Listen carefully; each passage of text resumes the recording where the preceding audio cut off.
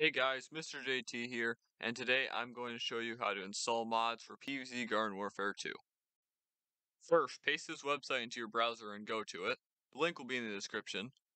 Then click on the latest release, scroll down, and download Frosty Mod Manager zip.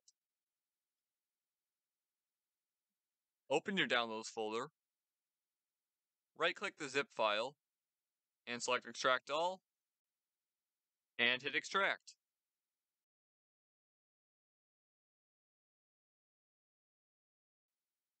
After finishing extracting, right-click Frosty Mod Manager EXE, run as administrator. This Windows security pop-up will appear, but choose Run anyway.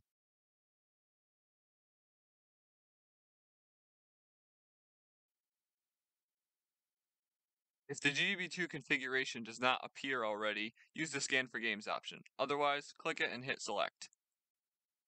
It will take some time to generate the game's cache, so please be patient. Now we're ready to import mods. You can find a lot of downloadable mods in the PvZ Frostbite Modding Discord server. Once you've downloaded your mods, go back to Mod Manager and click Add Mods. Then select the mod you just downloaded, click Open to import to Frosty Mod Manager, and hit Apply Mods. Next, go to Tools, Options, Launch Options, and check the box Platform Launching Enabled, and set the platform to whatever you're on. For me, it's EA Desktop. And hit Save.